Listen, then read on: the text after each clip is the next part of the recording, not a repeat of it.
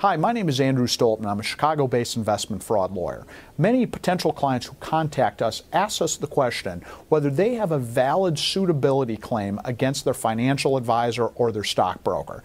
And the answer to that question is always, it depends. It depends on a bunch of different features, a bunch of different factors. Now, the suitability claims are the most common claims that are filed each and every year against brokerage firms like Merrill Lynch, Wachovia, Wells Fargo, and other similar brokerage firms.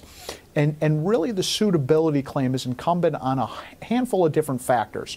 For example, the financial resources of the client are always crucially important. What could be suitable and appropriate for an investor with a $10 million net worth may not be suitable and appropriate for an investor with $1 million net worth. We also look at the client's prior investment experience. We look at the client's age. We take a look at what the client actually wanted, not just what's marked on the new account application, but what the client really wanted. And all those factors go into determining whether an investor does or does not have a valid suitability claim.